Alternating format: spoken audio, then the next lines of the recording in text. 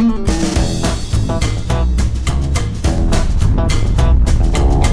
springtime one-tank trip to Madison, Ohio is about 48 miles to the east of Cleveland. If all the snow has you down and thinking about green growing things, what better place to head this time of year than the home of one of America's biggest mail-order garden nurseries.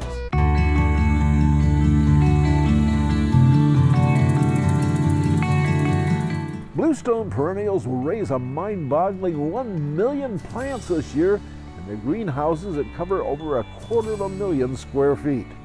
This time of year, over 1,000 mail orders a day will be packed and shipped all over the world. Your business, obviously, is mail order is the biggest part of it, but you are open to the public, and that your major season is when? Once it gets warm enough to actually have fun outdoors, which this year I'm not sure when that's going to be. Sometime in July. But yes, we'll start. We already had people in buying. They're the really hardy souls at this point. This year we're probably about 2 weeks out from really having it be fun outdoors. About the time you're thinking of mowing your lawn the first time, you're starting to see dandelions pop. That's the best time to be planting. Unless you have a very green thumb, you might be surprised at how many different perennial plants there are. We're growing hundreds and hundreds of thousands of plants. We have about 1,200 varieties active in the catalog in any given year. There's another 600 behind that. What's new this year?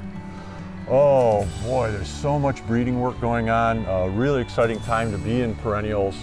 Over the past couple years, there's been a lot of work in the Zurcher strains, a lot of different foliage textures and colors coming there.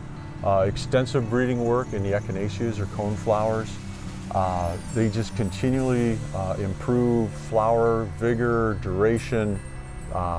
It's actually quite a challenge for us to try and evaluate all the new varieties and pick the best. So after a long drab winter, Bluestone Perennials is helping make our springtime more colorful, even if it's just one plant at a time.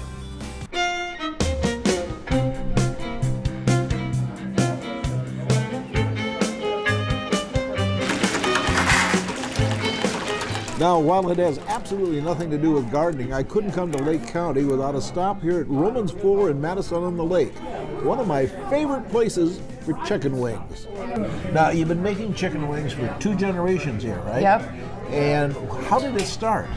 My mom is from Niagara Falls in the Buffalo area. My grandfather, my uncle always had a restaurant. And that's where Buffalo Wings started. And that's where Buffalo Wings started, and my mom and dad's dream was to bring the recipe back here to Ohio. I believe we were one of the first ones in Ohio to have them.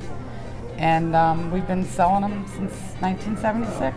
While they serve 3 dozen different types of wings, it's still the original hot sauce that's the big seller. Well, we put a lot of love in them. They're fresh. Fresh by what means? They're not frozen? They're not frozen. They're fresh. They're cooked to order.